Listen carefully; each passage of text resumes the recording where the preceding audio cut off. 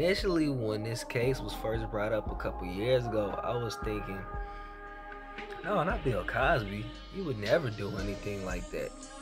But then when you realize that not every successful black man is a martyr or, a victim in most cases, or when you sit down and think about the fact that you don't really know this man on a personal level outside of his comedian personality or his TV shows, then you start to think. At face value, somebody like Bill Cosby, he's America's dad, he's a positive black role model on television, things like that.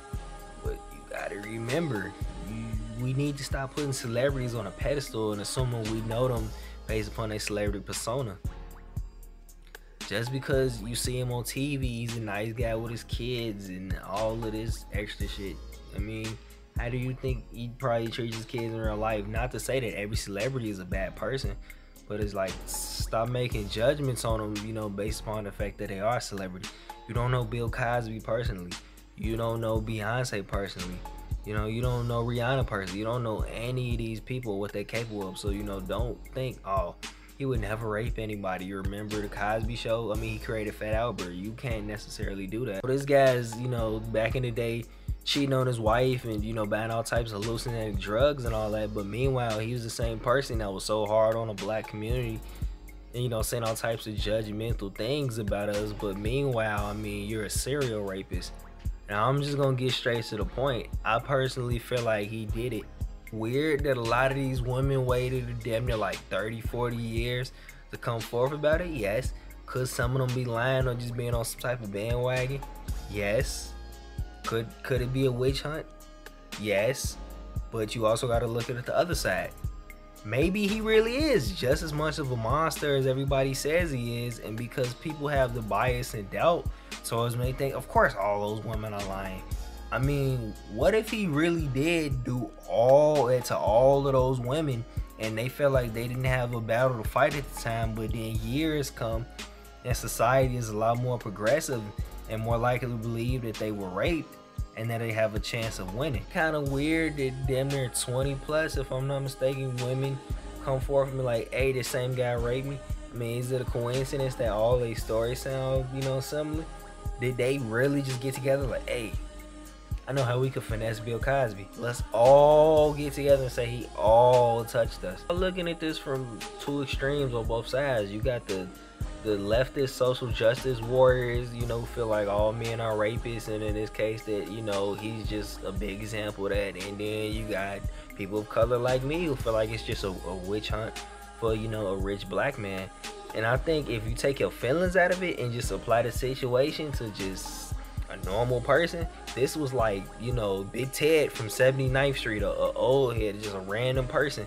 And a whole bunch of women came out of nowhere like, yeah, this guy had raped me back in there. Of course, you're going to be like, well, dude was a sick fuck. But because it's Bill Cosby, it's easy to be like, no, they're just making shit up. I mean, it could really go both ways. Either way, he was in the wrong because he was using drugs to sleep with women. He was cheating on his fucking wife, doing things he had no business doing. Just say that about 10 out of those 20, and I keep saying 20, but I don't know what the specific numbers. I just know it was a lot of fucking women that came out and testified against him.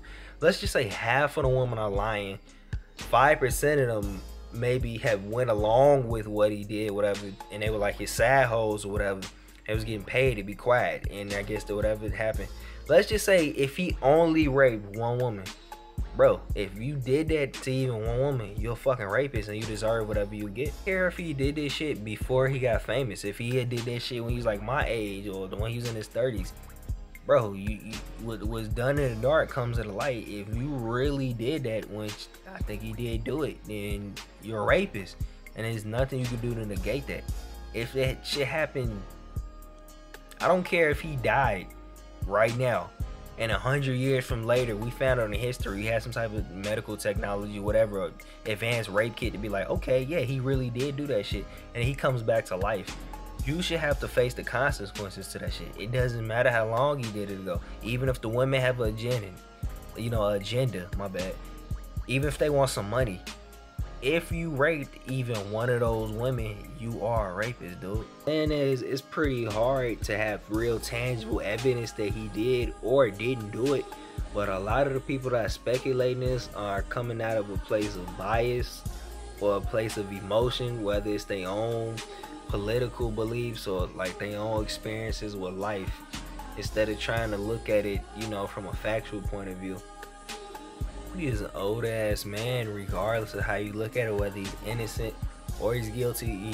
He had a really long life as a rich, successful entertainer. So, I mean, push comes to shove, he does go to prison. Let's be real. Regular rapists get sent to PC. I mean, they have special facilities that are literally made for sex offenders anyway, so they won't get fucking beat up or killed. So what do you think a rich black celebrity that most people looked up to forever? I mean, if he's in jail, he's in jail, but he's gonna be comfortable. It's not like his life is gonna be in hell. I mean, he's 80 years old. They get this nigga like 30 years, I think that was the maximum, because there were 3 counts of rape he's being held against. He's gonna face at least 10 years for all 3 of them, so I guess that's a total of 30 potentially. He's 80 years old. You think the nigga gonna live to be 120? He could die like 5 weeks from now. Point is, he kind of got away with it. If he really didn't do this shit and he got falsely convicted, that's terrible too, because only him, all the women that are coming up against him, and whether you believe in God, I guess God upstairs or whatever, only they really know what's going on. But I don't know, it just seems way too fishy to say, for example, that he's just not guilty at all.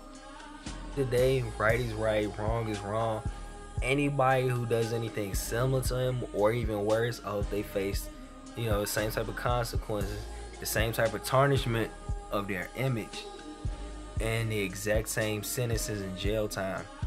Equal treatment regardless of race, you know, political affiliation, anything. At the end of the day, if you are a rapist, regardless of how you did it, a rapist is a rapist.